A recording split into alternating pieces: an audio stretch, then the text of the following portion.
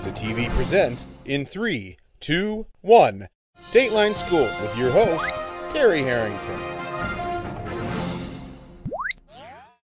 All this week on Dateline Schools, we're taking a look at the new testing that the state of Michigan is implementing in our schools throughout St. Clair County and the state of Michigan.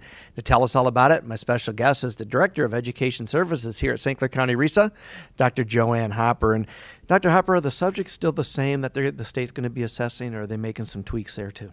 The subjects themselves are the same. There's English language arts, mathematics, science, and social studies at the elementary through 8th grade, through the middle school. And then at the high school, as we mentioned on day one, there's a college entrance exam, a work skills exam also on top of that.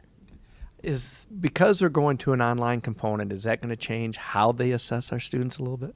Definitely. There are what we call performance tasks. So there'll be classroom activities that the students will engage in with their teachers in a scripted environment that they'll receive the directions, and they'll engage in this activity, and then they will, within 3 days after the classroom activity, go online and take the performance task activity online to answer the questions. Is this whole new M-STEP program, is that having the districts take a look at their curriculum and make some adjustments accordingly too?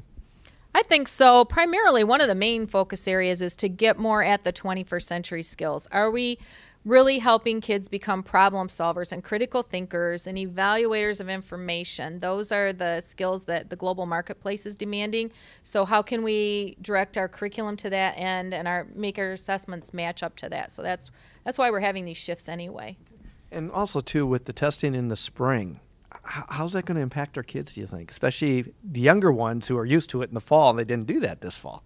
Yeah, for the younger kids, they might not even really, it might just be another day in school, possibly. But really, for spring, the challenge is going to be when it starts to get warm in school and get warm outside, where your attention gets, the window, you look out and there's a bird out there or something, and it's very, it's going to be a challenge to stay on task this testing window of April 13th through June 1st.